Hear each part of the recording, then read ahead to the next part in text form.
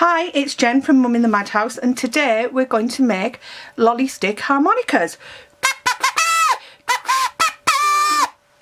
They're really simple to make, and all you need are lolly sticks, a large elastic band, two smaller elastic bands, paper straw or cardboard and some scissors to cut the paper straw.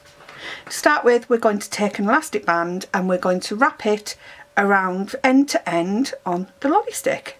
Now you can experiment with different size elastic bands to see what sound they make, because the sound is caused by the vibration on the elastic band.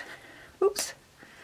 And then what we're going to do is we're going to cut two small pieces of the paper straw and we're going to use them to reinforce the ends to create a small gap.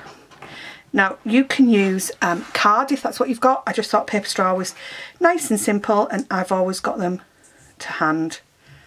So again, this is from things that are around the house. And then all you do is you pop your other lolly stick on top, and then we're going to attach the ends with the smaller elastic bands. So we're just going to wrap them round like so.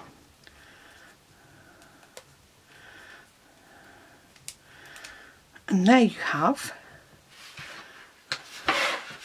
a lolly stick harmonica.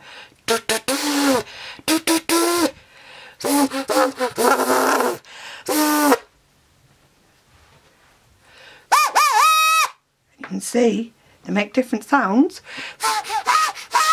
depending on the one you're using.